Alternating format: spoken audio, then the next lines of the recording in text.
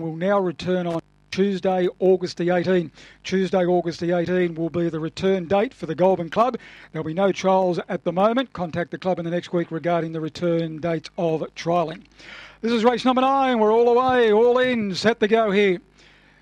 Race 9, ready, racing now. Here's Skeeter, got away well with his Tigran from the outside. He's rising fast, getting across and got badly held up when Granny's Girl cut it off. Granny's Girl ran 3 in front of his Skeeter down the back. Velvet Fog, the third from Satchmo's Hanky. He's rising fast. Inside Daddy, a break in the field. He's Tigger and Permanent Guest on the corner now. Granny's Girl turns a length in front. Here's Skeeter trying to run it down. Granny's Girl hanging on and wins it a half length on the line to here's Skeeter.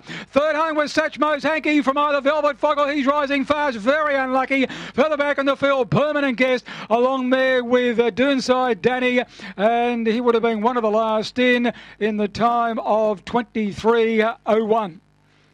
8:17 and 5 are the numbers. 8:17.5, 23:01, a half length by 3 1/4, and Granny's Girl sliced them off around the first corner and has prevailed the win by collision out of Applecross, raced by Deirdre Bolwell and trained by Warren Bolwell.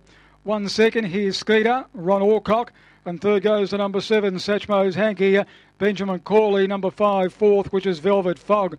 8:17.5, 14:72 was the run home. Well, half by 3 1/4, 23:01 was the overall time. So plenty of